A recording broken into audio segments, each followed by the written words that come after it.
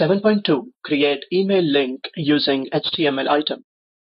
Report Studio Toolbox has an interesting item called HTML item. When you add this to report, you can add your own HTML, JavaScript, or any other code which will be presented as it is on the output, and the browser should interpret and execute it.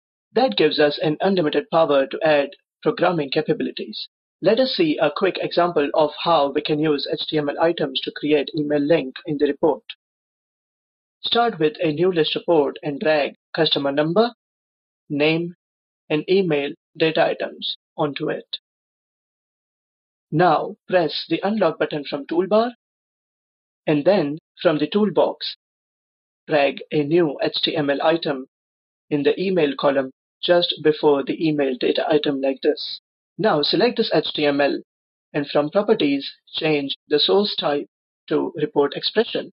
For the expression, type as ahref equals mail2 plus query1.email plus the closing tag.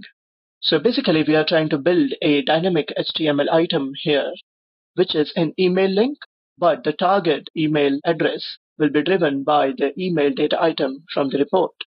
Hit OK to close, and then drag another HTML item and place it after the email data item like this. Now double click on it and type \a tag, which is the closing tag of ahref.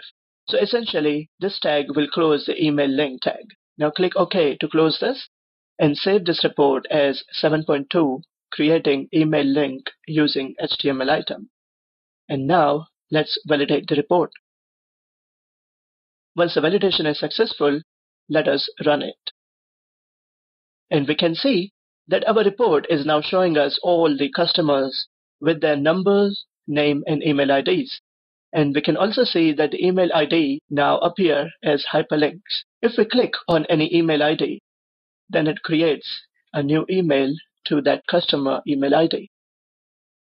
This way, we have successfully created an HTML item, which is essentially a mail-to link, and the target email address is based on the data item from our report. Similarly, HTML item gives us unlimited opportunities to build dynamic codes, which will execute in the browser, which is most commonly Internet Explorer, when the report is run in web format. However, the limitation of this method is HTML items used in the report will not work in PDF or Excel formats. For such cases, we can use the hyperlink object from Report Studio Toolbox, which works okay in PDF and Excel as well. In the next video, we will see how to use hyperlink object and create a link to Google Map. Thank you.